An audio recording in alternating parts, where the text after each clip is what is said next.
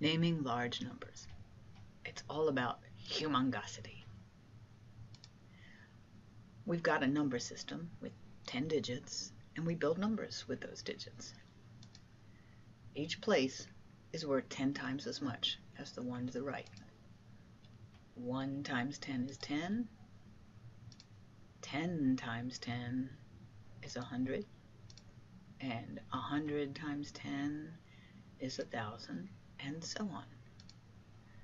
Let's figure out how to name and write numbers. Get to know this chart, or this one, or make your own. Each comma separates the digits of a big number into groups. To read a number, start with the biggest group, read the number in that group as if it were by itself, and then name its group. That tells you just how much those digits stand for. 1 billion is actually bigger than 999 million, because billions are 1,000 times bigger than millions.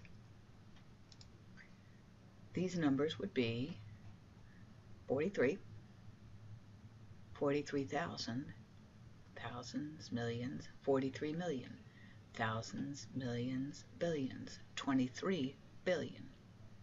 And if they're rounded off like this, just read the big group. Things are sometimes more detailed though. This number would be 343 trillion, 674 billion, 918 million, 275,127. 3,265, thousands, millions, 63 million, 212,265. Use the commas to find the name of the biggest group, and then name the amount in each group. Watch for zeros. 208,000. 6,000,007. For proper math grammar, don't say and. That's reserved for going from whole amounts to fractions, like 3 and a half.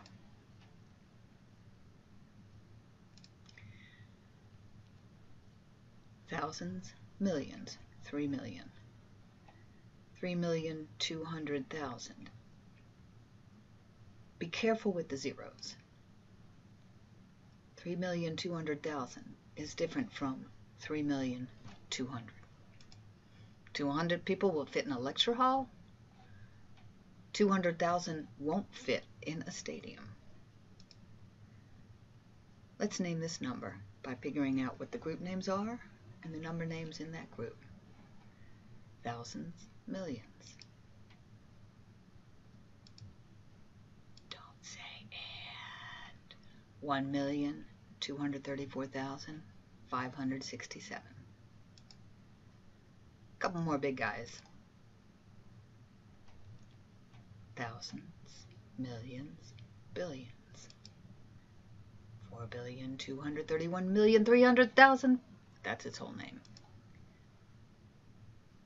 Thousands, millions, billions, trillions. 14 trillion, 6 billion, 24 million, 403,099. No ands. That's about all there is to it, except to practice.